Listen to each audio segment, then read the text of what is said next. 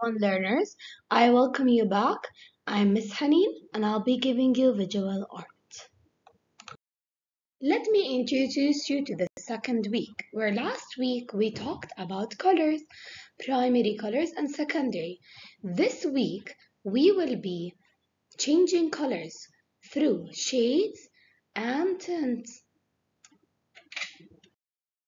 The second week, we will be inquiring to the first line of inquiry, colors in our environment, using the key concept form. How does color look like? We will also use the related concept form, where can we find colors around us.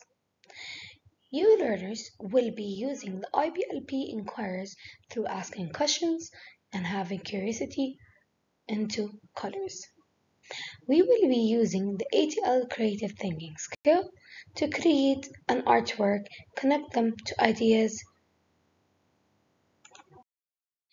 This week we will be reading the story Paisley Adventure in Shade, Tint and Tone. We will see how Paisley have changed colors using shades and tint and tone. During our class this week, we will also use scissors, glue, ruler, and colors.